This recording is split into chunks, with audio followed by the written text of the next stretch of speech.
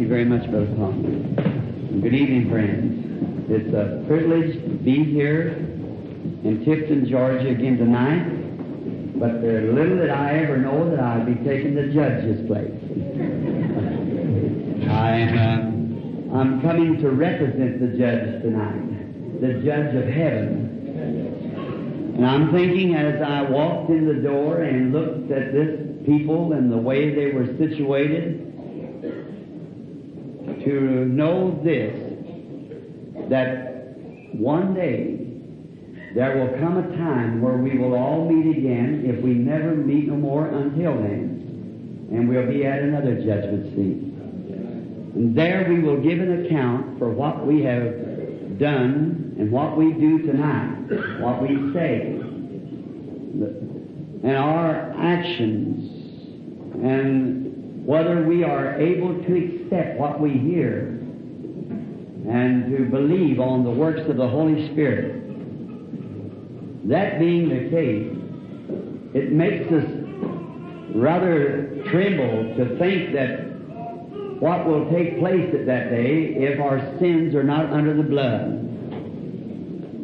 It'll be a terrible day for many and a glorious day for many. For it'll be the day of rejoicing for those who have accepted our Lord and Savior Jesus Christ. Then all of our sins will be put upon Him, and He will be our attorney at the bar. I'm so glad to know tonight, as a testimony, that I have confessed all my sins to Him some 30 years ago, and have been on the field trying to represent Him to people as a real attorney who can plead the case so perfect until God forgives every sin and sends back the seal of His recognition to us to be sons and daughters of His, the Holy Spirit, to give us witness. And now, I love your city. I've just had perhaps my first little walk around the city today, and I would not have to say this, but I just want to say it. And the people are so friendly, and even the policeman was friendly and so nice, and everyone trying to help you to find places. I was trying to find a certain store, and then something struck me that just thrilled my heart. A man walked across the street, took a hold of my hand, and I thought I'd seen this gentleman before. And he introduced himself, and as I looked at him, I thought I'd seen him somewhere. But he said, "Perhaps you don't remember me, Brother Branham," but said, "I brought a little one-eyed girl to you years ago. She only had one eye, for a little girl had scratched out the eye of the other eye. I called you from down around, somewhere around Miami, and you sent me back a telegram and said, 'Come right on, bring her on.' Well, of course, you know how it is at home. The long-distance calls was average around 42 long-distance an hour, people calling, wanting to come, and wanting me to come to pray for their sickness. Of course, they're needy. They wouldn't call, they wouldn't spend their money if they didn't think there was some way of being helped. And I told him to come on, and he brought the little girl on with the eye scratched out, and the doctors had given her up after $1,300 of doctor bill. The eye was scratched out. And praying for the little girl, he reached in his pocket and showed me a picture of a lovely mother now. His daughter married and has a little girl of her own. She was 5 years old when this happened. And before they left the state of Kentucky, the blue in her eye that was scratched out had begun to come back again. And when they got home, the eye was normal as the other. And today she's just as perfectly and well as she can be, a mother of a little girl herself. She sent me a pair of shoes. Bless her heart. All around over the country you find that, and I said to some of my friends that was with me, I said, I wonder what it will be when we cross over to the other side. all this generation stands up in the judgment. Those who I've preached to, I'll have to stand as a witness for or against. God will know all things, whether they received or whether they did not, in the attitude that they've taken. What will it be then when into the millions around the world? I wonder if that gentleman is here now in the building that met me on the street this afternoon. There, yes, he's raising up his hand right there. Would you just stand up, brother, just a minute? I think he's the deputy sheriff down here in Florida. That story true. He's done testified of it. That's fine. Then, along with the thousands, I just wonder what it'll be at the day of the judgment when we all meet there at that day. Tomorrow night, I think they're having services back at the same place. I wish we had several days where we could stay a little longer and get acquainted. But I thought maybe in this short time, coming here, not knowing anyone, but with my precious friends, Brother and Sister Welch Evans, that I have learned to love through the time that I have known them, and just before going overseas, I would give me an opportunity to come get acquainted and see if all the people down here were like the Evanses. I find that so. So I'm thankful for that. Now, I'm going to turn the pages of the Bible just in a few moments for a text. Last evening, kind of speaking to you on salvation plan. Now, I want this to be clearly known that divine healing is not a major plan of God. And we can never major on a minor, but divine healing is included in the plan of salvation for God. For He was wounded, that's Christ, our Savior, God's Son. He was wounded for our transgressions, and with His stripes we were healed. Now tonight we're going to speak on divine healing and pray for the sick. Now, I am not a divine healer. I don't believe there is such a person on this earth. I believe that there's people who preach and practice divine healing, but I do not believe that there is a divine healer. If that's so, then the Scripture is wrong. For in Psalms 103, David said, "Bless the Lord, O my soul, who forgiveth all of thine iniquity, who healeth all of thy diseases." And if Jesus was wounded for our transgressions, and with His stripes we were, did you notice the quotation? Past tense. Was wounded for our transgressions, with His stripes were, was and were, past tense, already healed.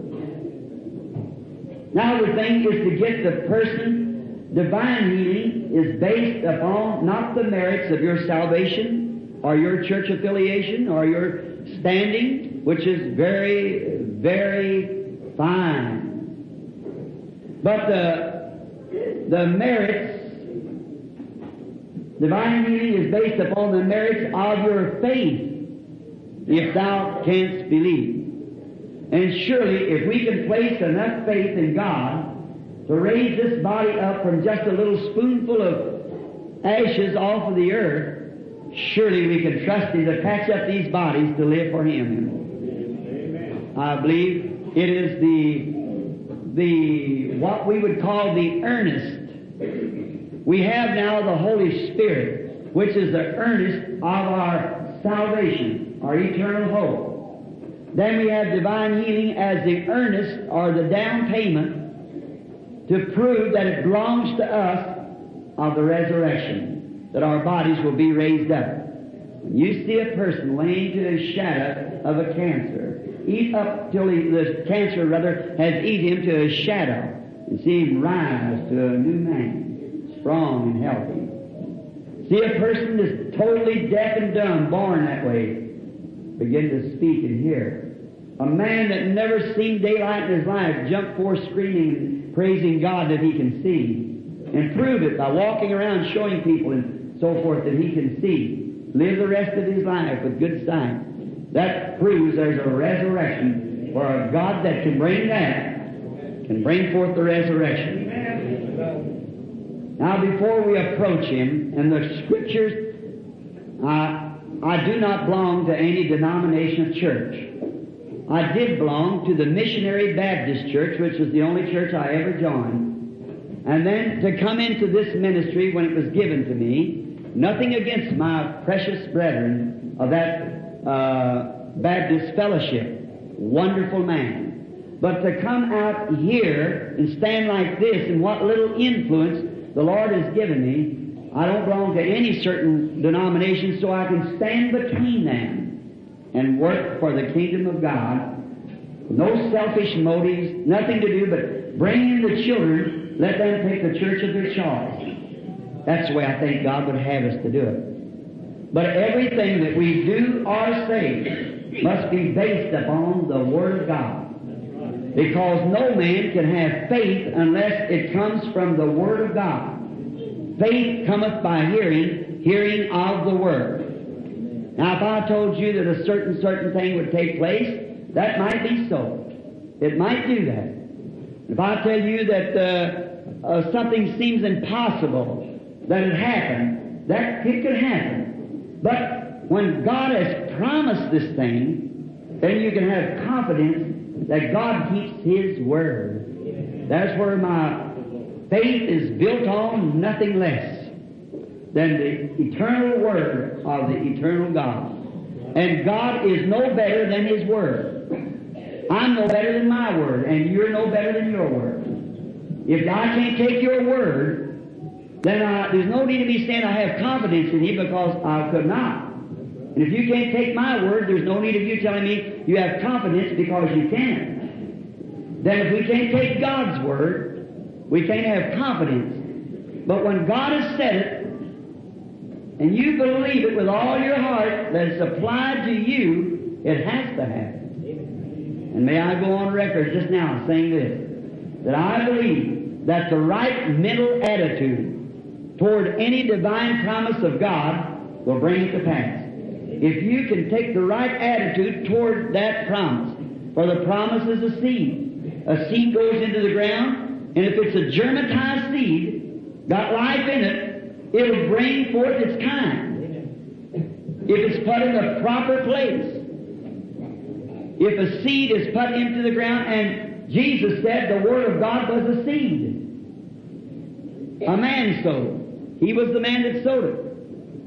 And then if the Word of God is a seed, and the seed's put in proper condition, in a heart full of faith, it'll make every promise live. Bring forth what it promised. Therefore, before we approach His Word, let's speak to the author as we bow our heads. O Lord God, the eternal God who brought again the Lord Jesus from the dead and has presented Him to us tonight in the form of the Holy Spirit as a witness of His resurrection and coming from the dead. Some 2,000 years has passed, but tonight He's just as real as He was when He walked in Galilee many, many years ago. And His promises is just as true to each believer tonight as it was when He made them in Galilee. And we would pray tonight, Heavenly Father, that Thy mercy might be shed abroad in our hearts, that we could fellowship around Thy Word and in Thy Spirit. May the great Holy Ghost come to each believer tonight and manifest Himself as the resurrected Christ. Bless every church that's represented here, the pastors, and all the churches throughout this country and around about, all the members. Bless this court, Lord, who has opened their doors to let us have this courtroom, this city, its officials. And may by the cause of them being so generous to Thy people, may there come a sweeping revival of righteousness throughout the city and around the community, that there will be no trouble for years to come. Grant it, Lord. Heal the sick and the afflicted. Save those, Lord, who would be saved. Speak to us through Thy Word and Thy Spirit. May come and make the Word manifest. For it is written of you in your last statement to your church, Go ye into all the world and preach the gospel to every creature. He that believeth and is baptized shall be saved, and he that believeth not shall be damned. And these signs shall follow them that believe. In my name they shall cast out demons. They shall speak with new tongues. If they should take up a serpent or drink any deadly thing, it should not harm them. And if they lay their hands on the sick, they shall recover. After that you was received up into heaven according to the infallible Word of God, which cannot fail. And the disciples went everywhere preaching the Word with signs following. We pray, Lord, that those signs, as you said, would follow to the end of the world and to every creature. Help us to take it, Lord, and all of us together to rejoice around the blessings of the resurrection tonight. We ask it in the name of Jesus, Thy Son. Amen. You follow the Scriptures. I want you to turn with me now in the Bible to St. John, the 12th chapter, for a few moments. And we wish to read from the 20 and the 21st verses of St. John, the 12th chapter. And there were certain Greeks among them that came up to the worship at the feast. And the same came therefore to Philip, which was of Bethsaida of Galilee, and desired him, saying, Sir, we would see Jesus.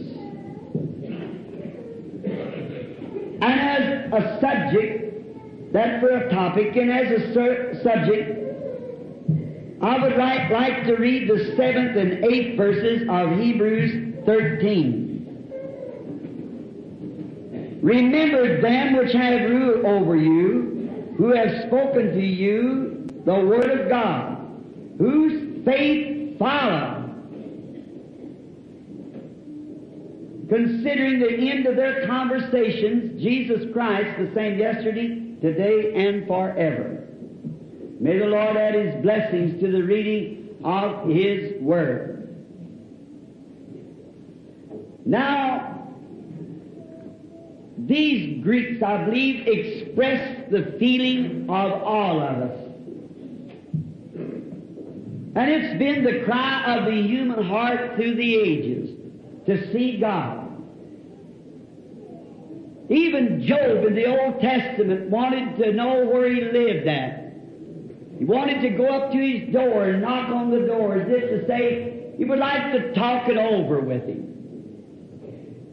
And these Greeks, being scholars and understood much of their words and of their theology of their day, heard about Jesus as being the Son of God.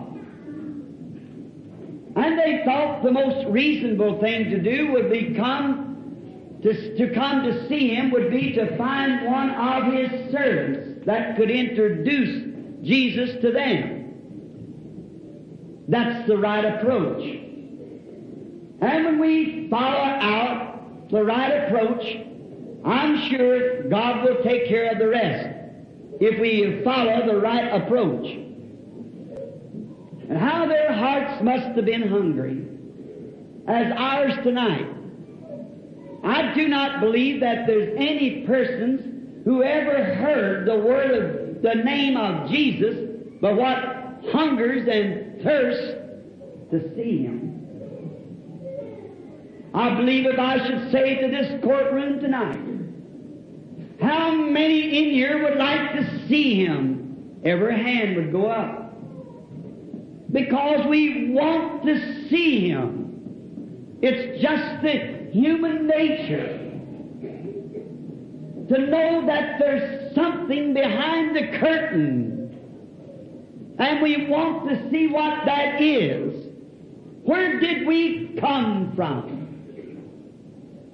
And if our Bible tells us that our names were put on the Lamb's Book of Life before the foundation of the world, surely there was someone knew us before there was a world. Who is that person? The Mohammedans would say that was Mohammedan. Buddha worshippers would say Buddha. The Sikhs would, and the Jains and the different religions of the world would speak it's their God or their God. And I've had the grand privilege to stand before 20 or 30 different religions, hold their books in one hand and this Bible in the other and say, one of them's got to be wrong. Amen. And there's only one of them right. Amen. I say this, of course, to a Christian nation. It's called a Christian nation. That Christianity is the only one that's right. Amen. It's the only one that can prove that their founder still lives. Amen. Mohammedan, at his grave, there's been a white horse standing for 2,000 years, changing the guards every 4 hours. Buddha died about 2,300 years ago.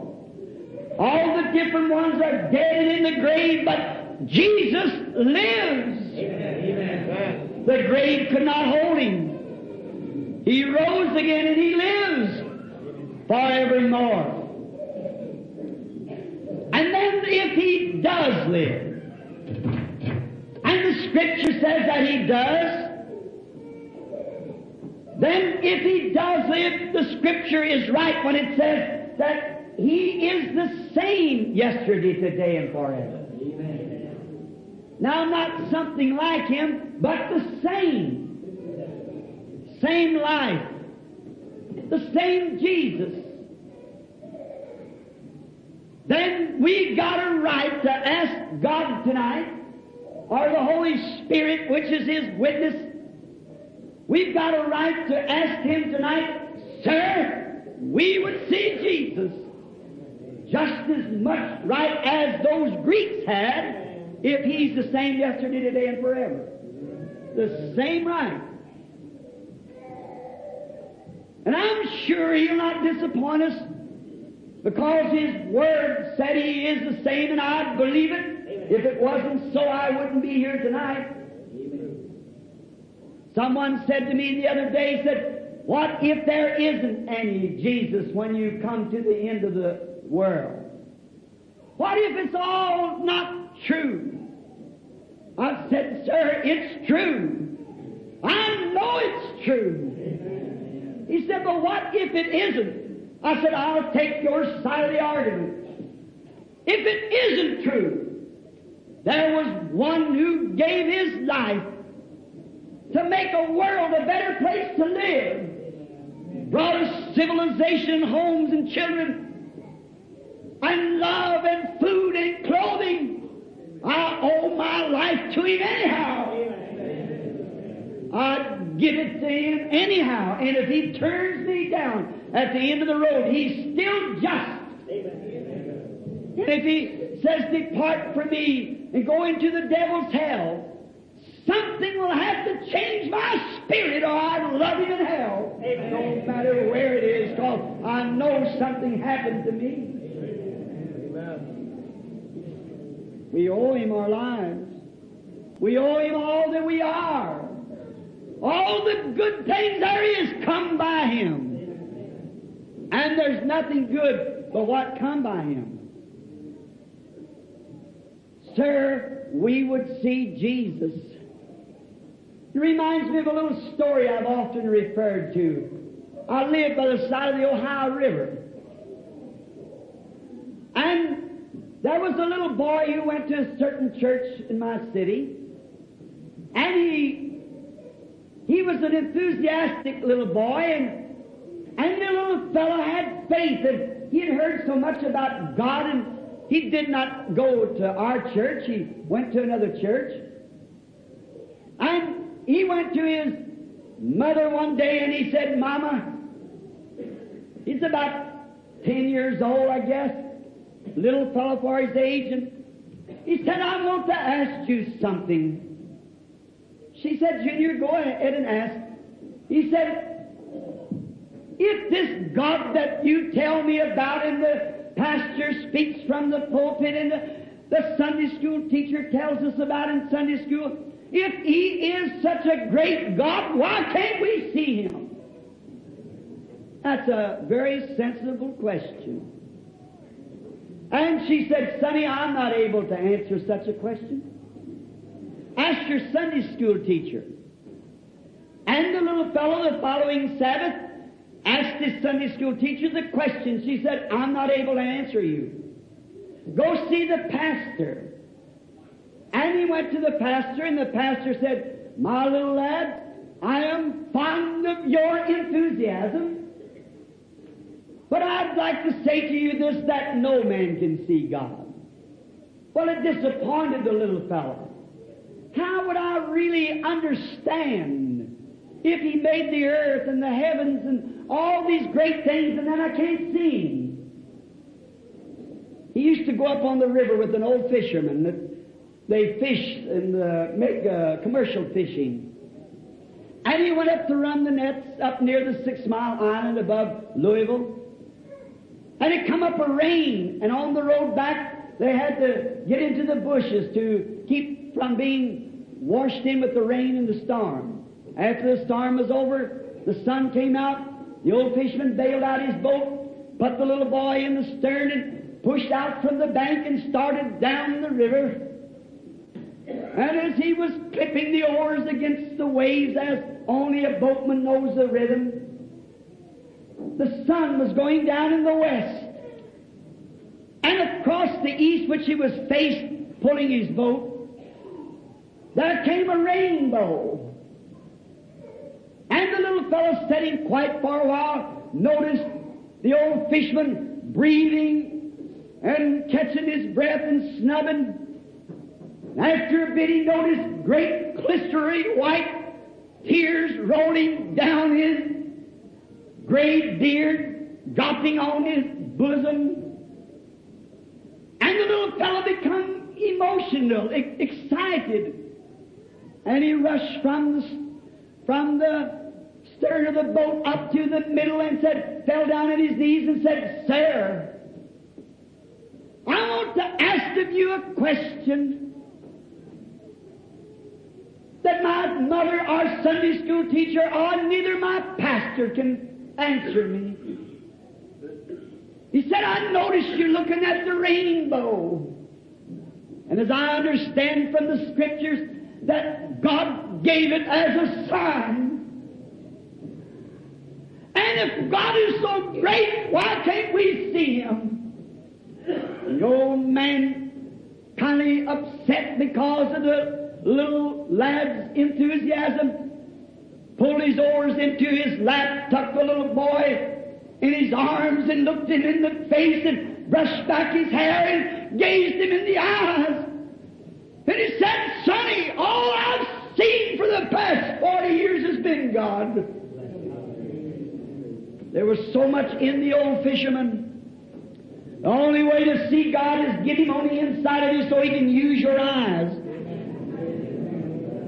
You'll see Him. But if you're trying to see Him on an intellectual conception of His Word or some emotional workup, it'll never count anything. He's got to be in you. Amen. Then you'll cry at the sunsets and the sunrise.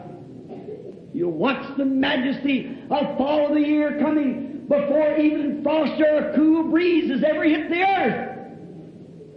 The sap will leave the trees and go down in the roots. Hide. Because if it stays up there, the winter will kill the tree. Then I ask this question, what intelligence runs that sap out of the tree down into the roots to hide for the winter? All the infidel has no grounds.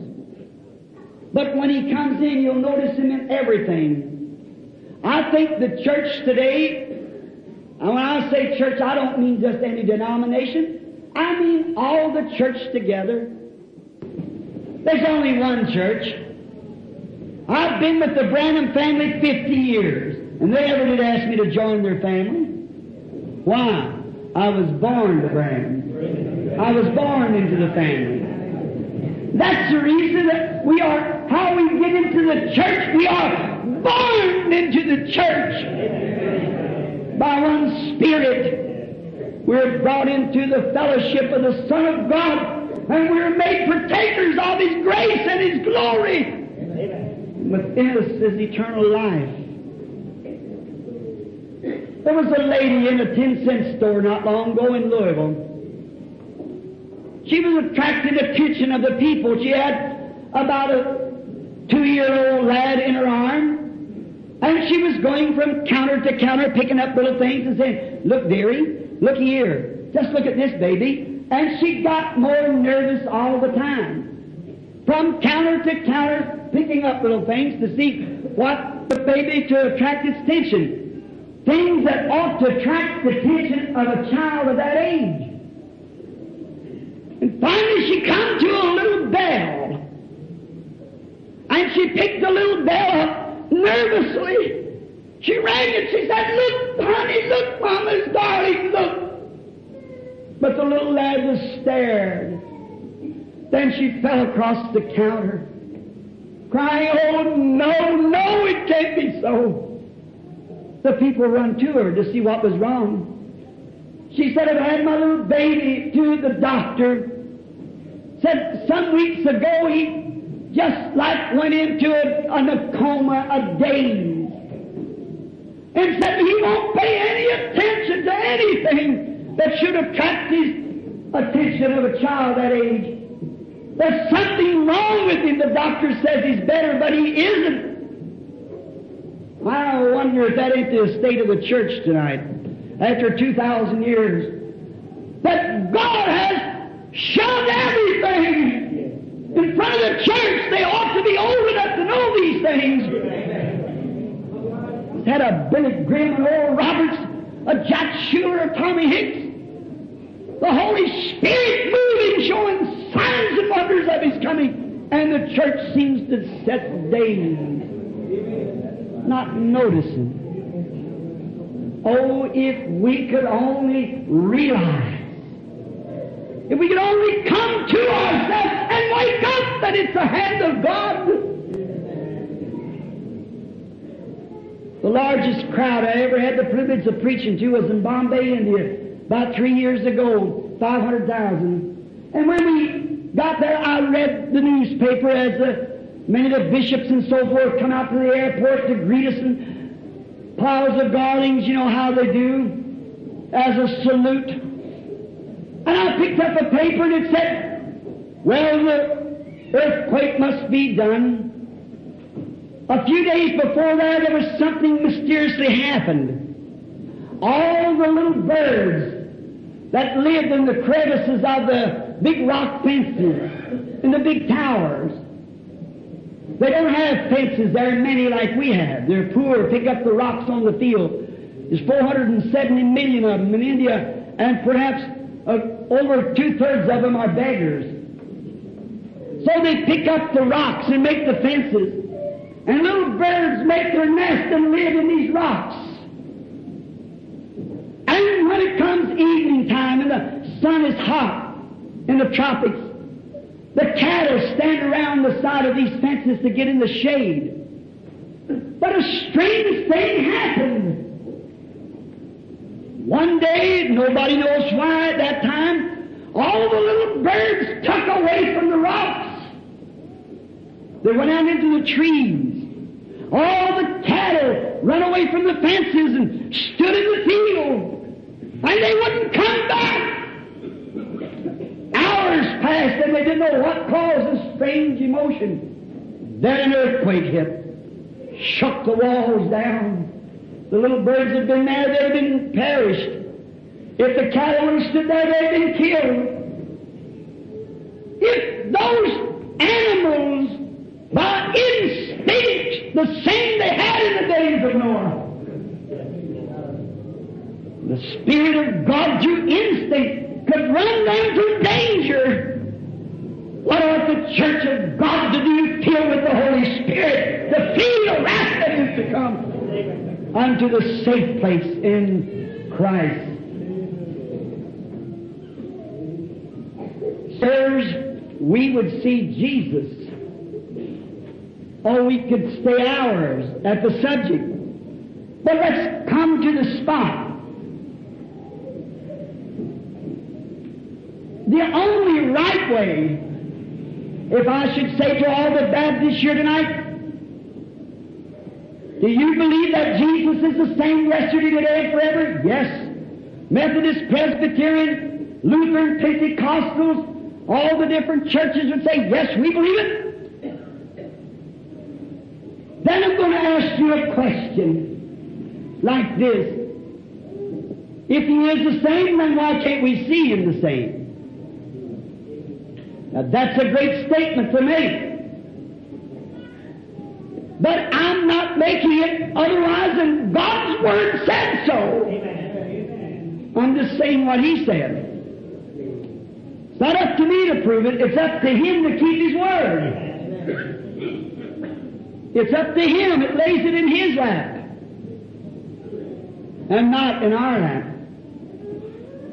Now I wish you would notice a minute. The only real way that we can believe it is to go back to His life and find out what He was yesterday. And then we'll see what He is today. And if He isn't the same today that He was yesterday, then He isn't the same. Now we know in the beginning, when He came on earth, the people were looking for a Messiah. But thousands of them did not know the nature of this Messiah because they never studied the Word. They studied it in the line of their creed, or of their denomination, or their sect. They studied according to that, but not according to the way God said. For if you'll notice, God told Moses in Deuteronomy 18:15 that the Lord your God shall raise up a prophet among you, like unto me. And it would come to pass that whosoever would not hear this prophet would be cut off from the people.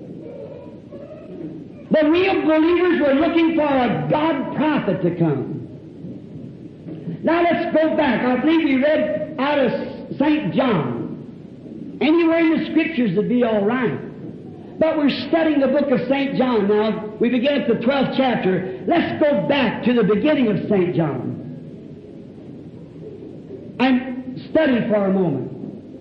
We just passed through the holidays about His birth and so forth, how He came. Now He enters His ministry in St. John 1. After His water baptism, to fulfill all righteousness, not that He had to be baptized. Because He was born the Son of God. Then I want to ask you something. If goodness is all you need, a good clean life, why did Jesus have to go to Jordan to be baptized in water and receive the Holy Ghost? When everything about Him was godly. Conceived in the womb of a virgin. But yet, had to go to Jordan and be baptized, and John bare record seeing the Spirit of God like a dove descending. The voice saying, "This is my beloved Son." It behooved Him to fulfill all righteousness. I'm not yelling at you. I know this little room, but I've been used to speaking outdoors much. Notice, the first thing He did after His temptation in the wilderness, He came forth as the anointed Messiah. The Messiah, the Christ. Christ means the anointed one. He was born Jesus, the man. But when the Holy Ghost came into Him, He was the anointed Messiah. The Bible said God was in Christ reconciling Himself to the world. God living in Him. The fullness of the Godhead was in Him. God poured all He was into Christ. Christ poured all He was into the church. Amen. On the day of Pentecost, when they were assembled together, that pillar of fire came down. It divided with cloven tongues and set upon each of them, showing that God was dividing Himself among His people. Amen. That's the reason I stand the way I do today. Between the churches, we've got to come together. Amen. The more we are together, the more God there is present. Amen. Not as I'm against the denominations or so forth, no. But don't bury your fence. We're all children of God by the new birth. Now, when Jesus took His earthly ministry, let's follow Him a few minutes and watch what kind of a thing He did to prove He was Messiah. And watch the attitudes of the people. Now, not to be rude, but let me repeat that again, so that you'll be sure to know it's a double statement that I'm making. The same statement twice. Let us see what He did in that day to prove He was the Messiah. And what He did then to show He was Messiah, if He's the same today, He'll do the same today. And remember, He did not visit the Gentiles and forbid His church to do the same. Only the Jews and the Samaritans. And the Samaritans is half Jew and Gentile. And there's only three classes of people on the earth, any way you want to take it. That's Ham, Shem, and Japheth's people. That's Jew, Gentile, and Samaritan. That's the tribes of the earth after the antediluvian destruction, Noah's children. We all sprung from them. The places we live change their color, white, black, brown, yellow, whatever it was, but all together, one human race. Amen. One can give the other a blood transfusion and live. Now, notice, then Jesus, the first thing we find Him in St. John 1, there was a man named Andrew who saw Jesus and believed on Him as the Messiah and went quickly to get his brother Simon. And when Simon, who later was called Peter, Cephas, which is by interpretation a stone, little stone, when he found Peter, he said, "Come now and go with me," and he brought him to Jesus. And we learned that Peter was an ignorant man, unlearned. I doubt whether he could sign his own name. The Scripture says he was both ignorant and unlearned. Now, why do we have to have so much scholarship? I'd just like to ask that simple question. To you ministers, I don't know which side you're on. I want to ask you a question. When Paul was converted, no doubt the church at Jerusalem said, "We got the man now who can match the wits with these Pharisees. He's smart, he's intelligent. We got the man now after Paul had been saved. And we'll send this ignorant fisherman who's the head of the church here now at Jerusalem, we'll send him out amongst the ignorant." Do you notice what God did? He took Paul, the educated, and sent him among the ignorant, and took the ignorant ones and sent him among the educated ones. Amen. See, God does things in His own way. It's simple faith to believe God. That's what it takes. But as soon as Jesus laid eyes upon this man, Peter, He said, "Your name is Simon, and your father's name is Jonas." How that must have struck him. Your name is Simon, never seen him before in his life. And your father's name is Jonas. And by this it struck Simon. This must be that prophet. Amen. And he accepted Jesus as his Savior, was filled with the Holy Ghost on the day of Pentecost, and become the head of the church. Because he recognized that was the sign of the Messiah. Jesus goes a little further, and he finds one named Philip. And he said, "Follow me, Philip." Philip, follow me. Away went Philip to his friend Nathanael. Now, if you've ever been in Palestine, where Jesus is praying for the sick, it's about 15 miles around the mountain. So where he found Philip. Let's use a little drama here so that the children will catch it. I can see him go up there to Philip's house and knock at the door, and his wife said, "Philip is not in just now, Nathanael." Nathanael's not in, Philip, pardon me. he said he just went out through the olive trees just a few moments ago. He's had a burden on his heart for a few days. You know, when you get a burden on your heart, something's fixing to happen. I hope we can all get a burden tonight for this lost nation and lost world that Jesus died for. And he went out into the orchard and down through the trees and raising up the trees. And after a while, I can imagine hearing something praying, "Oh, Jehovah God, many days have we looked for the coming of the righteous one. Your holy promise to us." And, of course, Philip, a Christian gentleman, after meeting Jesus, you know, it makes you a gentleman. He stood back when they were having prayer and bowed his head. After he's finished praying, got up and dusted off his robe. Oh, now notice he didn't say, "How do you do, Philip? How's all the fruit getting along?" He had a message. And it was urgent. Brother, we ain't got time for foolishness today. Ice cream suppers and chicken suppers. The message is urgent. Let's get it out. Quickly he said, "Come see who we have found." Oh, when you find Jesus, I might say this, that there's something about it that you can't hold still. You've got to tell somebody. Come see who we have found. Jesus of Nazareth, the son of Joseph.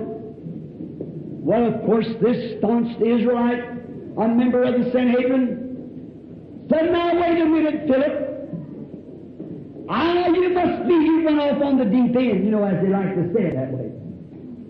"I know you to be a good, honest man, a man level, a man with good thinking, good judgment, sound doctrine. Now you come tell me that the Messiah come out of Nazareth. Why, if the Messiah would have come out of Nazareth, out of that carpenter's shop, it couldn't be so.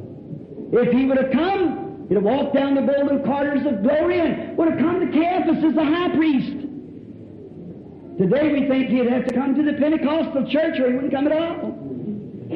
No, you say he'd have to come to the Baptist church, or the Presbyterian, or the Pope of Rome, or the Archbishop of Canterbury. Let me tell you, God comes where He wants to come. Us to follow, not to question Him. And He said, "Now you know that such a thing could not happen. And why would you tell me such a thing?" Now here's a good sound theology that Nathaniel used that all of you should use. It showed just good common sense. He said, "Come see for yourself." That's good sound thinking. Don't misjudge it. Just come see for yourself. Let's break in on their conversation along the road. I can see Nathaniel tell his wife goodbye and say, "I'm going with this fellow. I think he's all excited. I'll be back here in a couple of days." "All right, go on, Philip." I can say, "I got something to tell you. Do you know, we have always looked forward since the days of Moses, and when he gave us the law, and the law was to last for so long. And then the Lord our God should rise up a prophet among us." "Yes," says Nathaniel. "Oh, I've often read the book of Deuteronomy." "All right. And then this prophet was to be the God prophet, different from other prophets. He was to be a son of God," said Isaiah. "Yes, I remember all of that." "Well, you know what happened the other day? Do you remember them fish you bought from that old man called Simon? That was so ignorant he couldn't sign a receipt for you?" "Yes, I remember him." "Well, he came walking up in front of this one who we know to be the Messiah, and he said, 'Your name is Simon, and you're the son of one called Jonas.' And Simon believed. Oh, Nathaniel, it wouldn't surprise me, but what he called your name when he come up." Oh, now, that's good preparation anyhow. So he said, "Oh, now, wait just a minute, I couldn't believe that." So they finally, perhaps the next day, arrived on the scene where Jesus is praying for the sick. And I don't know, I wasn't there, but perhaps he's come up to the audience where like what you're standing. Or maybe sit down, or perhaps he got into the line. I don't know. The prayer line was probably passing by Jesus, and he was praying for them and laying hands on them, as about 86% of his ministry, was praying for the sick. Then when he passed by, one to the other, finally he looked up and he saw Nathanael coming. And he cried out, "Behold, an Israelite, in whom there is no guile." In other words, a just man, a good man. Well, it startled him. And he didn't ask Philip to speak for him, he spoke for himself. He said, "Sir, how do you know me? I've never met you in my life. How do you know that I'm a just man?" Not by his dress. There were Greeks and there were Arabs and all the Eastern people dressed alike. Not by his dress or by either dark-complected people, not by his skin, not by his dress, but something inside of him, God that was in him. He said, "Behold an Israelite in whom there's no guile." He said, "When did you know me, sir?" He said, "Before Philip called you, when you were under the tree, I saw you." Oh. Saw him? What eyes? 15 miles around the mountain. "I saw you when you were under the tree." Nathanael was trained in the Scriptures. He ran forward and said, "Rabbi," that means teacher, "thou art the Son of God. You are the King of Israel." Oh, there you are. What was he doing? Making himself known to the Jewish race. That was the sign of the Messiah. Jesus turned and said, "Because I told you that, you believe. Then you'll see greater things than this." Because he believed it and accepted it. But of course, there were those who stood by who did not believe it.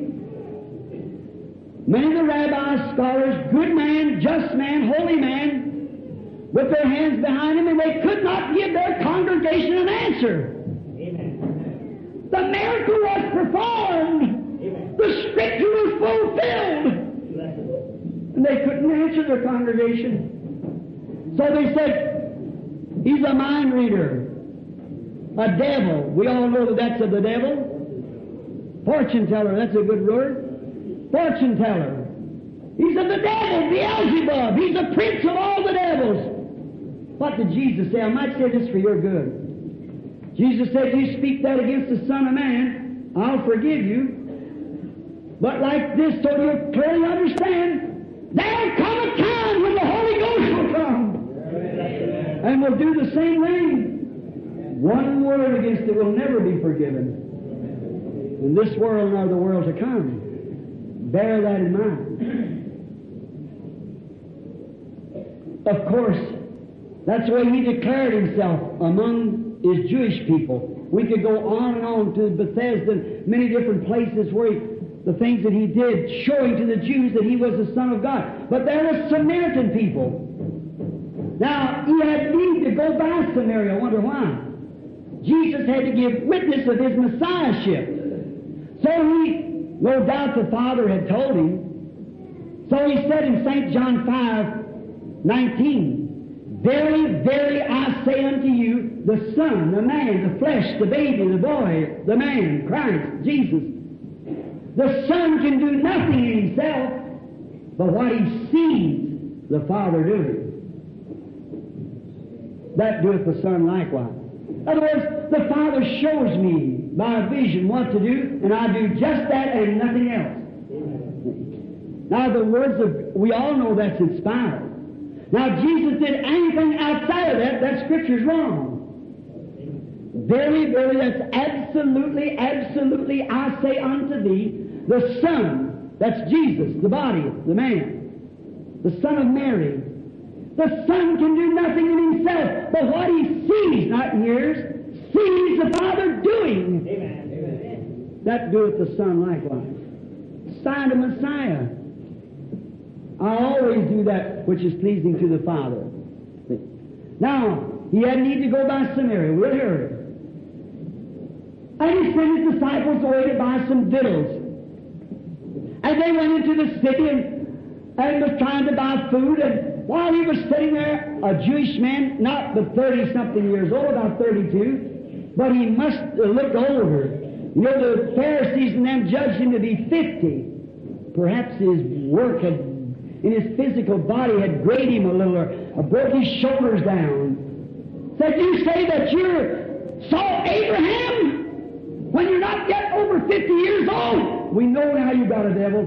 He said, before Abraham was, I am. And I am was in the burning bush. Moses, as we spoke of last night. But he was sitting over in a little panoramic, if you've ever seen the Oriental wells, where the public well where all the people come to get water. He was sitting over there perhaps resting, because the Bible said he was weary in his way, waiting for his disciples to come. Now, I'm going to give a little illustration here. This could be changed a bit if you ever go to the Orient. But let's say a pretty young woman, say she's 25 years old. And it's about noontime, perhaps between 11 and 12 o'clock. They're going to get some lunch.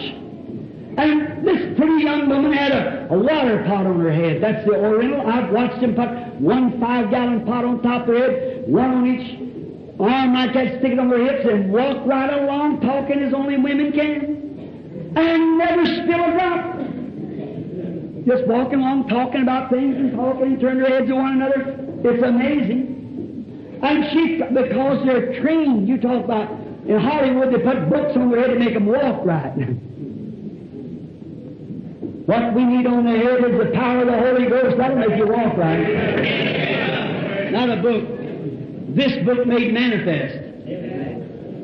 That changes your walk altogether. And there she was, walking up to the well with the water pot. She takes it off and sits it down, puts a little hook in it to let the wind go down to kick the water. And when she rubbed the bucket a little larger, it's an earthen pot. It wasn't metal. It was kind of a clay, got handles on them like a jug. And when she did that, she looked over there and she seen a man who had spoke to her and said, "Woman, bring me a drink." Now he's at Samaria. What's he going to do at Samaria? To make them see the Messiah sign. Because he can't give one nation that sign and not give it to another, because God is infinite. He has to be the same. So he said, "Woman, bring me a drink." And she said, "Sir, it's not customary for you to ask me that." They had segregation. Said, "It's not right for you to ask me such a thing. I'm a woman of Samaria, and you are a Jew, and we have no dealings with one another."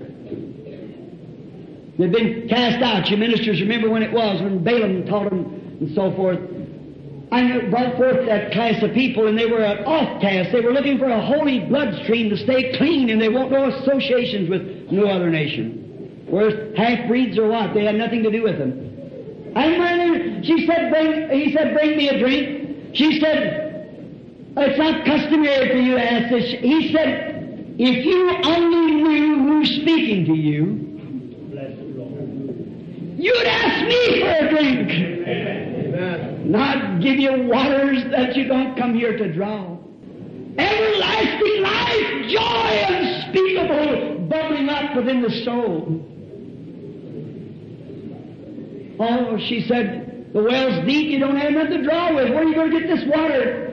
And he began to talk to her. What was he doing? Now you have to take my word for this. He was trying to find her spirit. See what the Father told him, to go down to Samaria.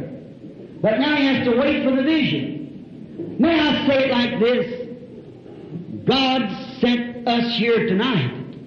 Now we wait for the vision to see what the Father will say. He waited, he carried a conversation with her, began to talk to her. And she said, "Well, you say worship at Jerusalem, and we say in this mountain." And he told her, said, "It's not either this mountain or at Jerusalem, but God is a spirit, and they that worship Him must worship Him in spirit and in truth." Amen. What was he doing? Contacting her spirit to see where her trouble was. And when he found it, We all know what it was. He never said nothing exactly about her trouble. He said, go get your husband and come here. Why, she said, I have no husband. He said, thou hast said well. For you've had 5 husbands, and the one that you're living with now is not your husband. So you've said well. Notice, look at that prostitute. She know more about the Bible than a lot of ministers does today. She did. She said, she never called him a devil. She gave him a fair answer. She said, Sir, we, the Samaritans, we know that there's coming one. You must be a prophet. Watch, you must be a prophet. If you run that margin reading, you take it right back to the same thing. The prophet. But he said, you must be a prophet, not a Beelzebub like the church told him. Not a demon, a devil-possessed person. But you must be a prophet. And we know that when the Messiah cometh, He's going to tell us these things.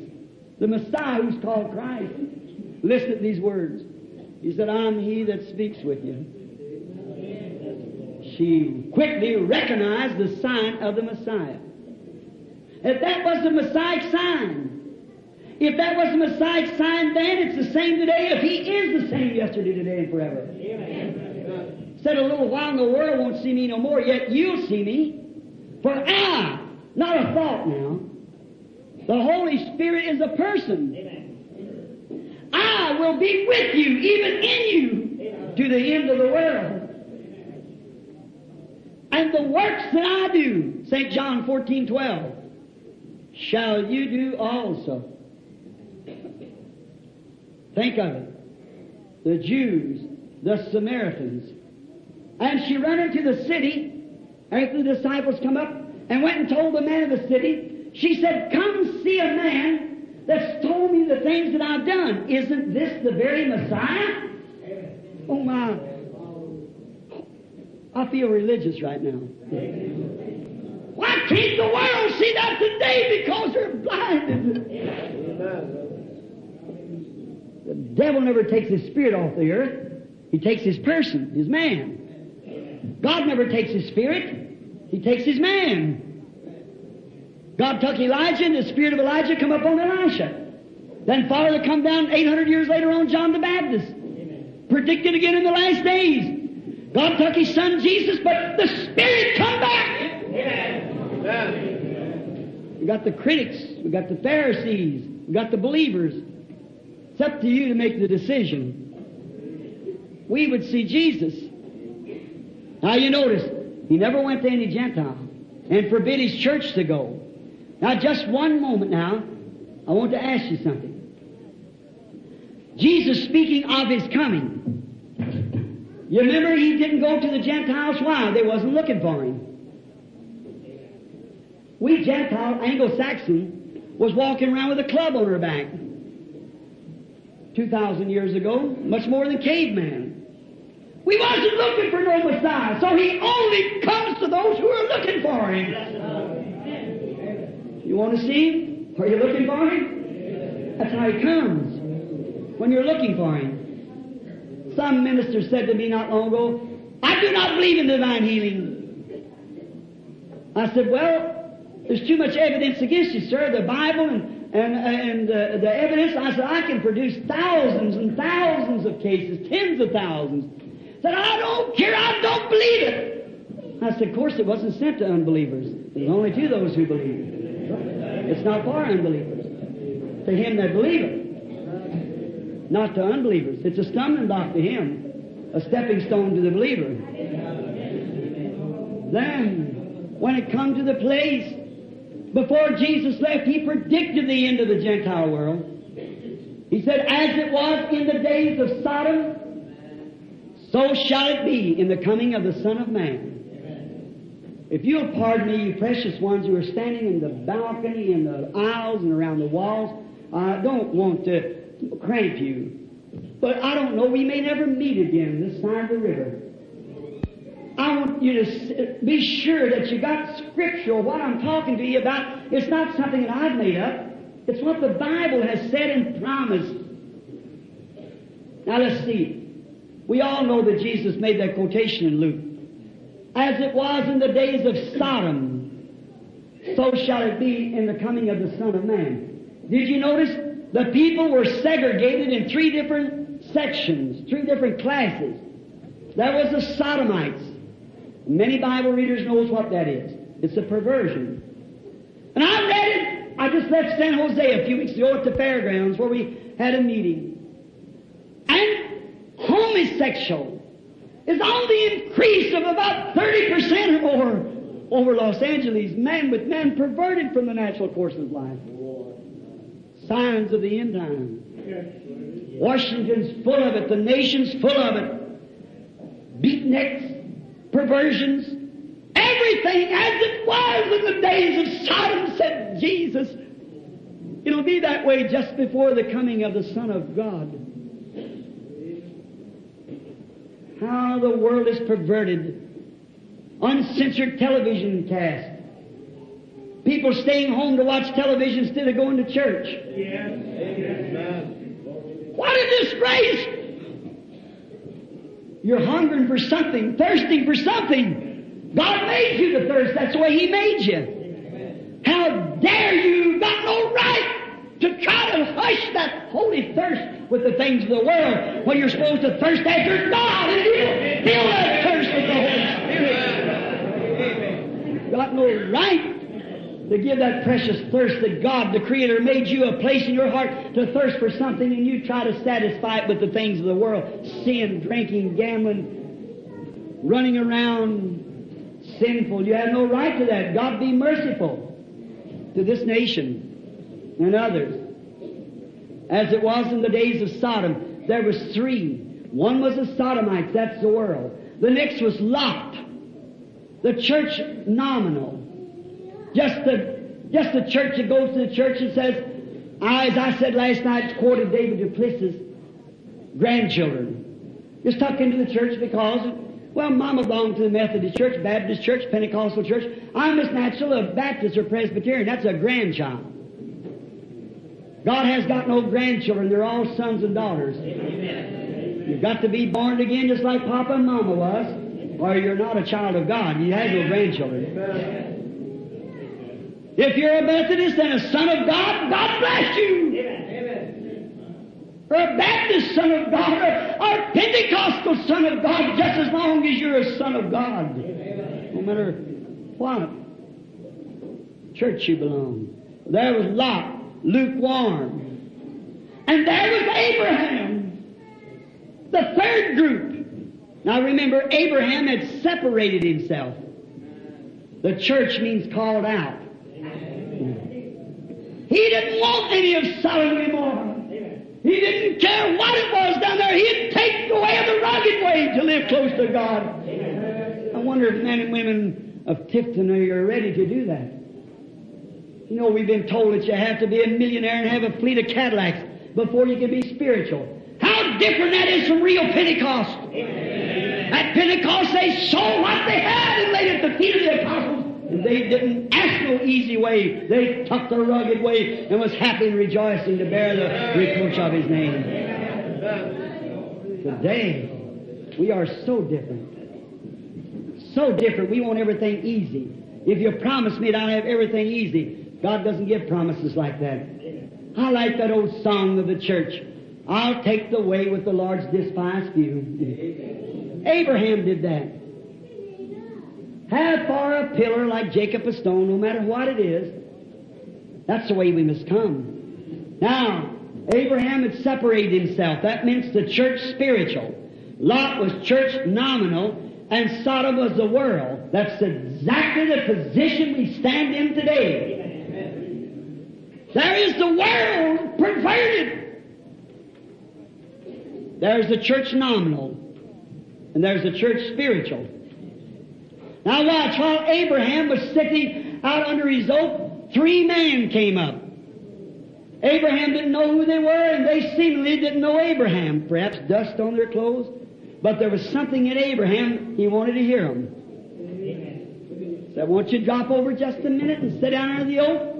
And I'll fetch you a little water and wash your feet. Now remember, Jesus said, this is the way it'll be just before the coming of the Son of Man. We see the churches and the conditions just that way. The world in its chaos, the church nominal, and the church spiritual. Now watch, when they sat down, Abraham, as soon as he began to look around over those three preachers, he began to know that there was some little tinkling somewhere where my sheep know my voice. He said, now, run into the tent, run out behind the tent, into the herd, and got a little fat calf and killed it and said, dress it right quick. Run in and said to his 90-year-old wife, Sarah, make a little hoe cakes, as we call it here in the South. Put it on the hearth and knead your flour right good of your meal and lay it on the hearth. And bring me some milk right quick from the herd. And he went back out and he said, now wait, I'll fetch a little morsel of bread and you'll rest yourself, and said, then you can go on your journey. They were sitting there, 3 men, dust on their clothes. Looked like men!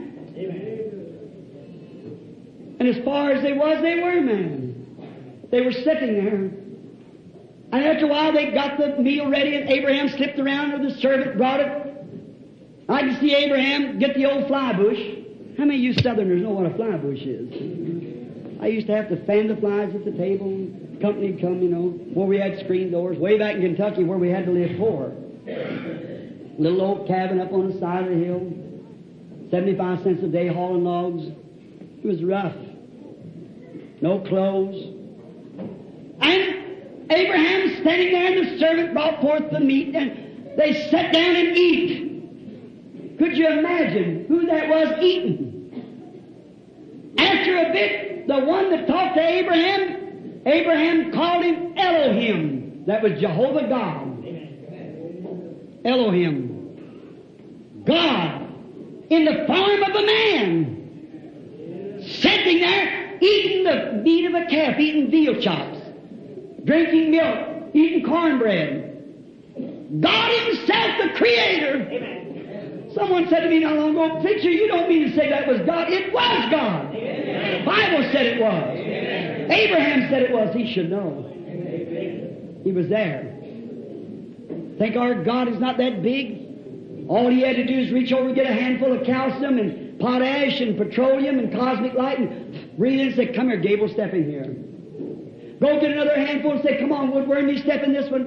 And stepped in one of Himself. He's the Creator. Amen. Abraham called Him Jehovah Jireh. The Lord will provide whatever He has need of. He can provide a preacher. He can provide anything. Now, notice, 2 of them kept looking towards Sodom.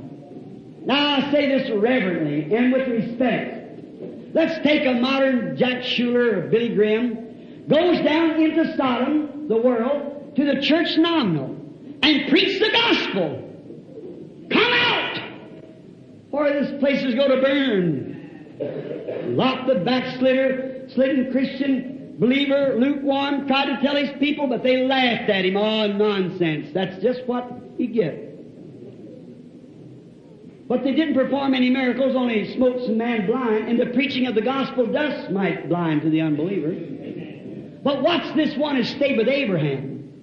Now close now, we're fixing to close in a minute. Watch Jesus, what He said would be in the last day. There's the church nominal getting their message. For Billy Graham and many of the great men have swept the earth with it. The church spiritual has to get their message in the last days, because Jesus said, as it was in that day, so shall it be. Amen. Amen. Watch this angel, how he acts, or this man. He had his back turned to the tent. And he said, Abraham, where is your wife Sarah? Women, well, then wasn't like they are now. Have to run out and take their husband's place and butt in everything he's saying. They stayed back in the tent. He had never seen. He said, how did he know he had a wife? If he's just a man. How did he know that her name was Sarah? Oh, he said, my wife Sarah is in the tent behind you. And Sarah was inside the tent. He said, Abraham, seeing that you're an heir of the world, I am not going to keep this a secret from you. I'm going to visit you according to the time of life. We're a mixed audience, and you know what that was with the woman. After it ceased with her for Well, about 40 or 50 years old, that ceases to be the woman that way. And so she's going to be again according to the time of life. And Sarah in the tent behind him laughed in herself. He said, me, an old woman like I am, and my Lord out there, an old man, 100 years old, and me 90. And to think that we'd have pleasure together again as husband and wife. And she laughed. And the angel with his back turned to the tent said, why did Sarah laugh? Jesus said that same message will come just before the coming of the Son of God.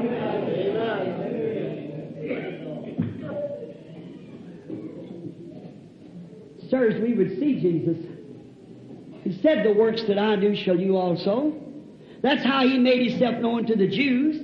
That's how He made Himself known to the Samaritans. Now, if He lets the Gentiles come into judgment without bringing them the same way He made Himself known there, then He's unjust. Amen. If we pass into the judgment into glory upon technical theology, He didn't treat us like He did them. Amen. He gave them His Messiah sign. And many of them misunderstood it. Many of them understood it and embraced it. And Jesus said just before His coming, this would come again. And it hasn't been since then. But it's in the evening lights. One scripture, I'll close. The prophet said, there'll be a day that'll not be neither night nor day, but in the evening time it shall be light. All prophecies inspired. Notice, the same sun that rises in the east comes over the horizon and sets in the west. Not another sun, the same sun. And when the Holy Spirit fell, and when Jesus came, it fell on the eastern people. Jesus said, when He, the Holy Ghost, has come, He will teach you those things, bring to remembrance of the things that I've said to you, and will show you things to come. Amen. That's what He did. Now, after the first or second round of disciples, there come to a time, the first Reformation, the Catholic Church, in about AD 66, according to the early Nicene Fathers' history, I think. And then they formed the Catholic Church, which means a universal church, universal prayers. After that, this 1,500 years of dark ages, then come Martin Luther. God poured a little Spirit back in His church. Then come the Methodist age, sanctified, and still become less in the minority. Then come Pentecost. See what it is? He's filling His church. And now, as my hand is a shadow going to the wall, it's dim in the distance. But closer it gets, the more positive it becomes. The Lutherans justified. The Methodists sanctified. The Pentecostal filled with the Holy Ghost. Like a grain of corn goes into the ground, comes up, it's got two little blades. You say, praise God for the crop. You haven't got it yet, but potentially you have. That's the Lutherans. Then it went up into a tassel. And the tassel looked back down to the leaf and said, I have no need of you. Not at all. We are Methodists. We got something that you didn't have. But if you only know, it took the life that was in the leaf to make the tassel. Then the tassel blowed off and pollen got into the leaf, and the first thing you know, it produced ear corn, grains on it, Pentecost, like the thing that went into the ground. The original grain, come back. Then the Pentecost says, we ain't got no need of any of you. But it was the life that was in both of them that made you. Amen. Certainly. Now, Pentecost is shaking that. And it's coming so positive. What was Pentecost? What is the ear? To restore, like it was at the beginning. Amen. Same Holy Spirit, there's more of it, to restore the gifts. Now the manifestation, 40 years has been through divine healing and signs and wonders and so forth. But now, the last sign that was given to a church that was looking for the Messiah, a Messiah sign was given. To the Jews, to the Samaritans. And now it's evening time. Amen. It's been a dismal day. You know, it's enough light to see to get around, join church, and be a good man. But in the evening time, it shall be light. The clouds is rolled back. That same Jesus, that same Holy Spirit, that moved in the eastern people is moving in the western people. The same Holy Ghost, same signs, same wonders, same Jesus, the same yesterday, today, and forever. Bringing forth the same results, the same critics. Same unbelief strikes it, but it shall prevail. It shall move on. Sirs, we would see Jesus. How do you know it is Jesus? If it's Jesus, He'll do as He did yesterday. He'll do today. Would you like to see Him? Amen. You believe that He still lives and reigns? Amen. If He shall come to this building tonight and show and do the same things that He did do yesterday, would you believe Him? Would it strengthen your faith of you believers? Now remember, divine healing is not done by a man. The divine healing is a finished product. Only thing that a minister can do is preach the Word. That ought to be sufficient. That ought to settle it. Abraham's seed believed it. Abraham, if you're the seed of Abraham, you believe it. Abraham believed it and held on to it for 25 years. Amen. When he's 75 years old and supposed to have the baby, he believed God. When he was 90 years old, he still believed God. When he's 100 years old, he still believed Him. Amen. God confirmed it. But we call ourselves Abraham's seed and can't trust Him out the door. We take a hold of God's promise that's eternal. We got a sense inside of us that denies all the five senses. Faith is the substance of things hoped for, the evidence of things you don't see, taste, feel, smell, or hear. It's something that you believe that God has put in there. It's the Holy Spirit. And God's Holy Spirit will say amen to every word that's in the Bible. Amen. For it wrote the Bible. Amen. Now, Jesus promised that He would come in the last days and perform and do among the Gentiles their last sign just before His coming, as it was in the days of Sodom. Let us bow our heads just a moment. Heavenly Father, feeling the pressure of the tired, aching feet and limbs, I'm constrained just now by the Holy Spirit to stop speaking. I'm asking Thee, O God, come forth, Lord. One word from You would mean more than 1,000,000 that any man could speak. Just one word from You. Man can preach and say what they wish to. But if they're telling the truth, God, You're obligated to back them up. Because it's Your word, and You promised to do it, and You will do it. Because it's Your promise. No doubt but what there's many sick and afflicted sitting here, needing help. Let them see, Lord, that I have it with their instinct, with their spirit, to realize as much as if you can lead birds and cattle, you can lead men and women. Let them flee to the cross tonight. Throw away all unbelief and hang on to the cross till they receive the blessing that they're asking for. Grant it, Lord. Now, no matter what You would do here at the platform, You went to Your own city, and there's many mighty works You could not do because of their unbelief, and You were astonished. May it not be so in Tifton tonight. May You come, Lord, as I, Your servant, submit myself to You to use lips, mouth, eyes, soul, body, spirit. May every member of Your body do likewise, that we might see God, that prove that Jesus is the same yesterday, today, and forever, and that we can see Him in the power of His resurrection, just as they did at the day of Pentecost, and as the Greeks asked to see Him. We realize that the only difference there is in Him, that His corporal body is sitting at the right hand of God the Father. But His Spirit that was in Him has come back to the church and lives in His church to bring sons and daughters unto God. Manifest Yourself tonight, Lord. If I have told them the truth, which I know I have by Your word, then You speak and confirm that I've told You the truth, or told them the truth. Grant it, Lord, and all praise shall be Yours, because no man can do things. It takes God. And then when we finally leave this building tonight, this courtroom, go to our different homes, along the street, may the people say like those who came from Emmaus that day, after the death, burial of Jesus and the resurrection, after He had got them in a room to themselves and had closed the door, talking to them all day, and they didn't recognize who He was. But when He got them to themselves, then He closed the door and He did something just the way He did it before His death and burial. Then they knew that was the same Jesus. Oh God, to this polluted Gentile nation, and Gentile generation. Come forward, Lord Jesus, and show the same thing that you did when you walked in Galilee to the Jews. The same thing to the Samaritans.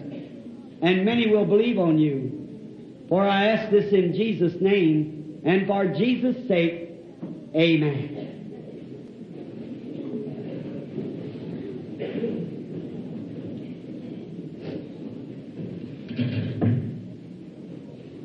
Now is the time that something has to happen. Preaching's all right, but will it work? It'll work if Christ comes, for He's duty-bound to His Word. I suppose there's not a person in here I know outside of Brother Welch sitting here and his wife. And I've got two good brothers in here, Brother Leo Mercer, he's somewhere here in the building, and Brother Gene Gold sitting here, precious boys. He goes with me wherever I go, making tapes and so forth. And if you want the tapes, see Brother Mercer. He kind of takes care of it. Brother Gold takes the tapes. Brother Mercer has the selling of them, which is just quite a margin just so they can barely live. Two precious boys. My son is here somewhere. Here he is, sitting right down here. Standing in the door stands 3 or 4 men that I know. Brother Collins, the Methodist preacher, that's just received the Holy Ghost. Another brother from Kentucky and one of the trustees of the church, and a brother from Canada. 2 of them. I thought I seen somebody here a while ago on this side that I knew, but I've lost their place. Oh yes, Brother Palmer right here. Outside of that, there's no one that I see in here that I know.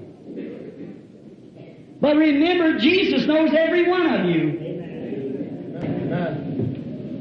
Now the boys come down, the reason we give prayer cards is because that it will not be any respect of person. He comes down and takes a bunch of cards, 100, mixes them all up before you. And anybody wants a prayer card, you just take it. Whoever wants it, you can have it. That's got a number on it. 1, 2, 3, 4, 5, 6, 7, like that. And sometimes we start from one place and sometimes from another. I might come down because no one knows where that prayer line's going to start from. The boy mixing them up, he wouldn't know. And what good would it do for anybody to know? Then when I come down, I say, well, we'll start from 50, we'll start from 20, we'll start from where the Lord lays on my heart. Therefore, we bring a few people up in the line. The Holy Spirit begins to move so I can talk to them like Jesus did at the well. Now remember, it's not me. I'm just a clay. I'm just as much, this microphone that you hear me speaking through, that's a mute, unless there's something behind it to make a noise. It'll never make any noise itself. That's the way a man is. He's nothing. He's mortal of the earth, but it takes something to motivate him. If he's evil, the devil is motivating him. If it's a spirit of God, God motivates him. And you know them by their fruit. Jesus said, if you cannot believe me being God as a man, then believe the works that I do. If I do not the works of my Father, the Father hasn't sent me. If I told you I had the spirit of Al Capone in me, you'd look at me, I have big guns here. It'd be dangerous for me to be in my presence. If I told you I had the spirit of an artist, you'd expect me to paint a picture like an artist. If we profess to have the Spirit of Christ, we should do the works of Christ instead of Himself. Now, Brother Collins or Billy, what's that? Prayer cards number A, 1 to 100. All right, we can't get them all tonight. We'll have to get just some of them tonight. Tomorrow night we'll get somewhere else where we leave off, or maybe somewhere else, I don't know where it'll be, because it might not start where we leave off. I don't know what we'll do. Just wait and see what the Holy Spirit does. Now, how about the people in here that's sick and hasn't got a prayer card? Is there any hope for them? Certainly just the same as there is for one with a prayer card. Just your faith. Now, how many hasn't got a prayer card? Raise up your hand, you're sick. Well, you're just everywhere.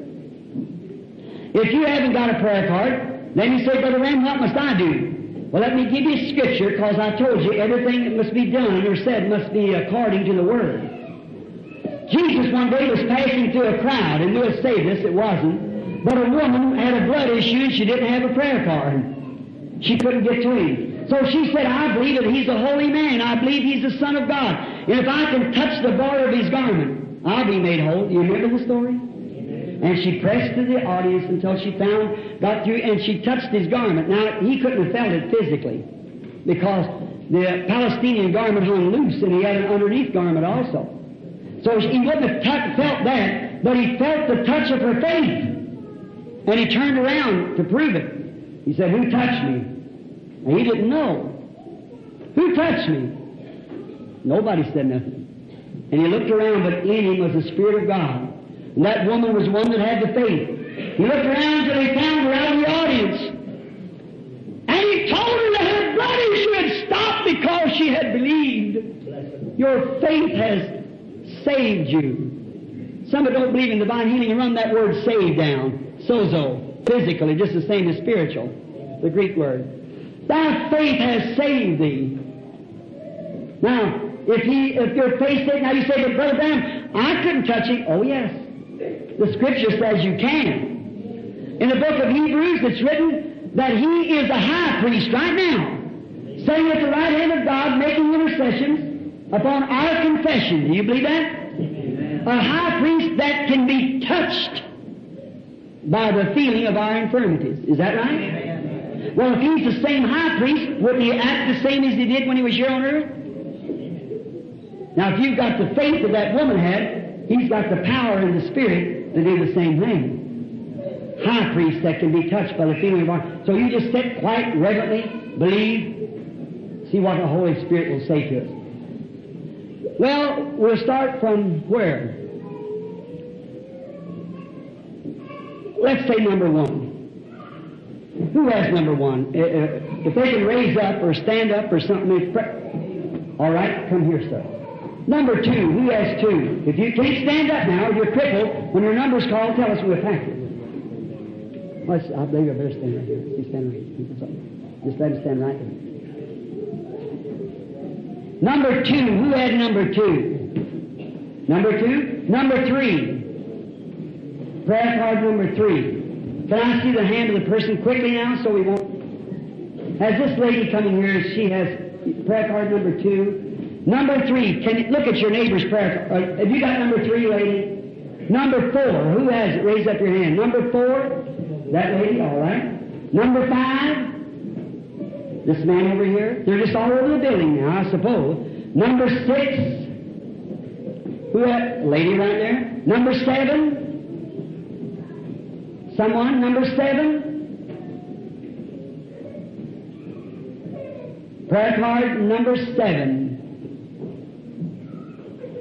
Maybe they stepped out. Look, maybe somebody deaf and can't hear. Somebody crippled and can't raise up. Somebody look around. Here's a little boy in a wheelchair. Here's a lady in a wheelchair. Look at their prayer cards. You got prayer cards? No, you don't. You don't need any now. You don't need it. You just look this way and believe anyhow. You haven't got a prayer card. That has nothing to do with it. See? You just believe with all your heart, sonny. And you, sister, you'll get up and walk away and be well, giving praise to God. Durban, South Africa, after the Holy Spirit had moved on the platform, we made one call and made one prayer. How many ever know F.F. Bosworth, the saintly, godly, old sainted man? There are estimated 25,000 miracles taking place at one time. The next morning I heard something saying, "Only believe." I looked out and here comes 7 van loads, big van loads of crutches and wheelchairs and boards and things that packed them in on. Going down the street, and the people that was on them the day before, going down the street through the streets of Durban saying, "Only believe, all things are possible. Only believe." 30,000 raw heathens at one time gave their life to Jesus Christ. That's 10 times bigger than Pentecost. The Lord is here, friends. All right, 7, 8, 9, 10, move over here if you can, if you walk. 10, 11, 12, 13, 14. 14, where's that? I didn't see it. 14, prayer card 14 here, all right. 15. I want to get everyone because it won't you miss your turn. All right, 14, 15, 16, 17, 18, 19, 20. 1, 2, 3, 4, 5, 20, 21,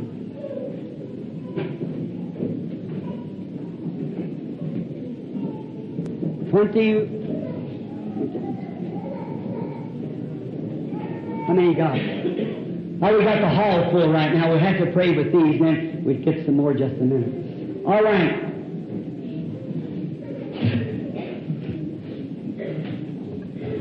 Can you hear me all right with the microphone like that?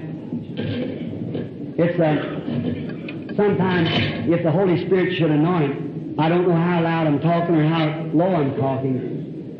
So now I want to say to you, if He will do it, if the Holy Spirit, here's the case now, here's the place where we have got to say, God has got to recognize His Word being preached the truth, or it's an error. And if this Bible is an error, there is no God. Do you Christians realize where I stand? Now, not only here to maybe 200 or about 200 people here, I suppose, but up in the world there's 40 and 50,000 of them. 100,000, 500,000. Stand with the heathens, millions of people throughout the nations is going to hear about what happens. Stand there before witch doctors and them standing there to challenge you on every move you make. You better know what you're talking about.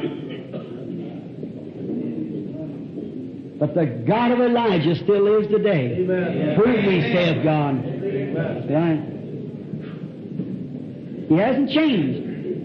If He has, then He's mortal like I am. Just lives a little longer. But God is infinite. You believe that? Yes. Omnipotent, omniscient, omnipresent. Hallelujah. That's no disgrace to holler hallelujah. Amen. Hallelujah means praise our God. And He's due all praise.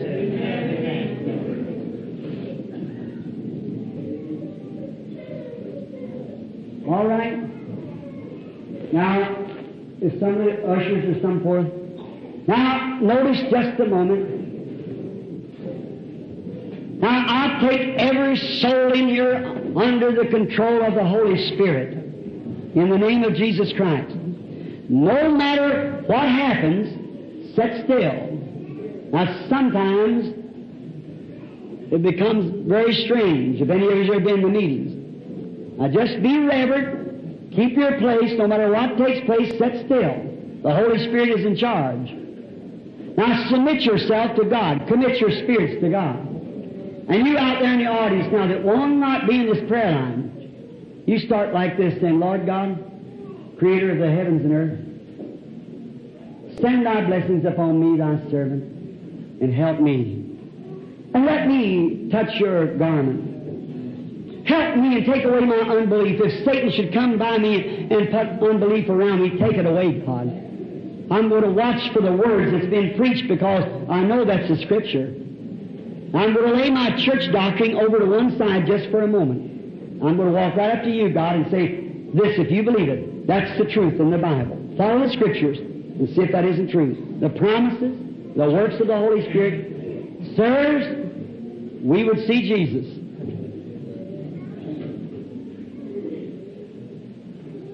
And now remember, tomorrow night the services come early, and we'll pick up some more of the prayer cards tomorrow night, maybe get some more tonight. It doesn't matter about the prayer cards. The prayer cards has nothing to do with it. See? Not a thing. It's just getting somebody up here to talk to after preaching. I stay in the room and lay before the Lord till I feel His presence and see the light. How many have seen that picture of it? They got it? What's here? See? The science has proved it. If I die tonight, the millions around the world, better than, I guess, 10, 20 million people I've preached to, indirect or direct, they have known it to be so. The scientific world come and took the picture of it several times. It hangs in Washington, D.C. It's truth. My testimony is truth of Jesus Christ. If I go tonight. Now be reverent. Everybody real reverent. Now, and don't take no pictures of flash pictures at this time because the Holy Spirit is a light. How many knows that? How many knows that the angel that led Moses through the wilderness was Christ? The angel of the covenant, sure it was. Jesus said, I come from God and I go to God. That's why He said before Abraham was, I am. That was God speaking out. And when Paul was on his road down to Damascus, what was it? It struck him a light. It put his eyes out. I come from God, I go to God. That life in the church brings forth the same light that was there. Same works, same signs, same wonders, same miracles, same thing. Jesus Christ the same yesterday, today, and forever. God be blessed forevermore. You, my friends, I've never met no more than this. At the day of the judgment, we'll meet. That's one meeting we're going to be there. Christ, the Son of God, His Spirit is moving into this room. I suppose this man and I, probably born miles apart, years apart, never seen him, first time we've ever met, as far as I know. We're strangers to one another. Is that right, sir? If it is, just raise up your hand so that people can see. We've never met before in life. Now, you may put your hands down, all right? I do not know him, I've never seen him. He's just a man, I'm a man. He's standing there crying and thanking Jesus, perceiving by that he is a Christian. I don't know. There's many people says, thank you, Jesus, is not a Christian. The rain falls on the just and unjust. By their fruits you know them. He might be here for some sickness. If I could heal him and wouldn't do it, I'm not worthy to stand here as a minister. If I could help that man in any way, if he is sick, if I wouldn't do it, then I'm a hypocrite. Professing Christ and not enough man about me to try to help the man that God sent me to help. But I cannot heal him. If he's sick, God's already healed him when he died at Calvary. I say, was you saved last night? No. I saved 10 years ago. No, my brother. You were saved 1900 years ago. When Jesus died at Calvary, you were saved. You just accepted it. You just accepted it then, see. The way's already paid for healing and for salvation. You just, your faith to accept it. Now to bring the presence of the Holy Ghost here to heal is to manifest Him, and you can see working through His church just like He did. Now, let's take a scripture that I talked on tonight. Simon Peter, the first one, was a man. He came to Jesus. Jesus said that, you are Simon. You're the son of Jonas. So forth. Begin to talk to him. Now, if he's the same Jesus, if this man is here for himself, for sickness, might be financial trouble, might be domestic trouble, I don't know, he might be just a deceiver standing there. If it is, watch what happens to him. If you just make him out like he is, watch what happens. See if they don't pack him out. Now we're not playing church, friends. This is church. This is God's house now. It's a courtroom, of course, of God's justice. Now the Word of God is at stake. Not my word, His word. Now, if I should turn and say something to this man and tell him something about him that he knows that I don't know, there'd have to be some way I'd have to know it. Is that right? Amen. There has to be some spiritual something because we've never met before. Now, is that the way Jesus did in His day? Proving He was Messiah? Then if He's the same yesterday and forever, let Him perform His work now. Then all of you believe. If He believe, now I don't know that He will do it. I don't say that He will. If He doesn't, I'll just speak to the man. If He doesn't do it, the only thing I can do is pray for him, lay hands on him, let him go. That's all I can do. Then the rest of you believe with all your heart. We'll trust God to do it. Now, Lord, from here, it's to you now, Father. It's beyond man. I've preached your word just as clean and clear as I know it. Now, from here on, Father God, it's for you. I commit myself to Thee as your servant. Work, speak, see, do whatever you wish, Lord, through your servant here and all your servants that's present. Manifest yourself among us, for we are your people, and we love you. And we're sure that you raised up from the dead. God raised you up, and you're alive tonight in the form of the Holy Spirit, living in us, doing the same as you did 1900 years ago when you walked in Galilee. It's your promise. Let the Gentiles see that your words are true, as it was in the days of Sodom. So shall it be in the coming of the Son of Man. For Jesus' sake, amen. Just only thing I ask, sir, is for you just to speak or answer as I speak to you. And then Let you be the judge. If God knows what you have been or something that you know back there, then if that's true, you'll be the judge of it. Then if He knows what has been, surely He could tell what will be. And you could believe it. That's only reason. But now stop thinking that. I'm not trying to read the man's mind. Now that, come in, don't do that. I'm not. I don't even have to look at him. I remember, He knows every thought. The Bible said that He's quicker, sharper than a two-edged sword, even to the marrow of the bone, and a discerner of the thoughts of the mind. Amen. Jesus perceived their thoughts. That's the Spirit of God.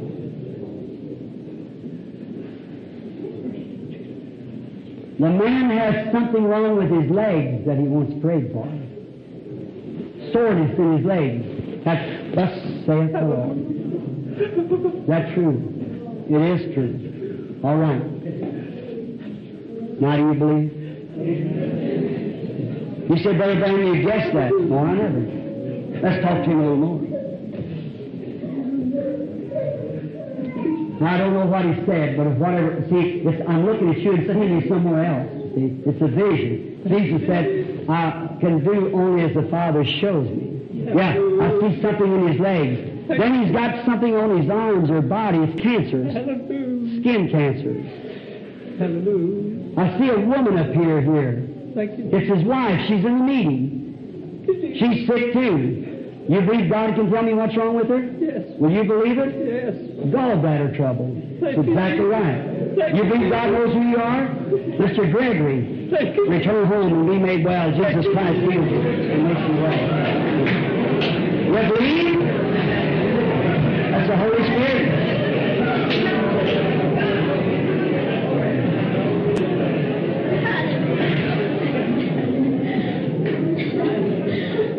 That's the Holy Spirit, brother and sister.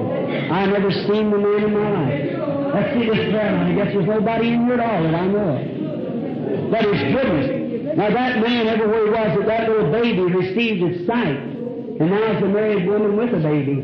That's the way it happened. The cancer-ridden, the blind, the deaf, the dumb. That's the way it happens. It's the Holy Spirit. God's Holy Spirit. Hallelujah. Glory to God. Thank you, Jesus. Hallelujah. Bless your name. Thank you, Lord. Thank you, Lord. Thank you, Lord. Well, that man sat down as a woman, got up and gave him his seat. Thank you, Lord. You believe God can heal you, sister? Right there in front of the man sitting here. Get up, give him his seat. You don't have to come here. You stay right there. Go home. The cancers is going to leave you. And your faith made you whole. See the blessing on the man from that healed you also as you pass by. What did she touch? Tell me what she touched. She touched the high priest. Not me. I'm 30 feet away from her. But she was praying. Thank you, Lord. Have faith. Presence of God. Hallelujah. Thank you, Lord. Thank you, Jesus. Hallelujah. Bless your name. Oh, glory to God. Thank you, Lord. Thank you, Lord. Oh, now, lady, you believe with all your heart? Yes, sir. Now, this is another picture like it was in the days of the Bible when our Lord met a woman. The woman at the well. Thank you, Lord. Now, we are two human beings, as they were. Thank you, Jesus. But just different human beings. But the Spirit of God remains just the same. Thank you, Jesus. It doesn't change. Do you believe that Jesus Christ, the Son of God, the one that talked to the woman, that His Spirit is here now? Yes, I do. Hallelujah, glory to God. All right. Thank you, Lord. Now, if God is the same, and I don't know what you're here for, but He knows, and if He will reveal what you're here for, then you will believe Him and accept as your healing? I will. Yes, sir.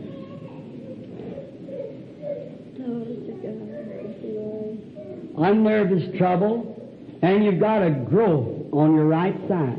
Amen. That's right. Glory to God. Thank you. You've got an enlarged heart, Thank you, Lord. and trouble you have with your head. Thank you, Lord. Is someone appearing by it's your husband? Hallelujah. He's here now. That's right, he is. If God can tell me what his trouble is, you believe me? Yes, sir. Now, he's nervous, one thing, but he's got heart trouble and stomach trouble. Amen. That's right. Hallelujah. Glory to God. Thank you, Lord. Mrs. Colbert from down to see Georgia, return back to your home. You're both well. You're going to be made well in the name of Jesus Christ. What did he touch? It was his connection by his wife, believing. Believe. Do you believe with all your heart? If thou canst believe, all things are possible. I know somebody might think that people's a little noisy. If that was you being healed, you'd be noisy too. Amen. Just believe on the Lord. Now this woman standing here is a total stranger to me. I've never seen her in my life. We are strangers to one another, I suppose, lady. Right? But do you believe that the Lord Jesus can reveal to me what you're here for, your trouble, or something on that manner? Would you believe Him?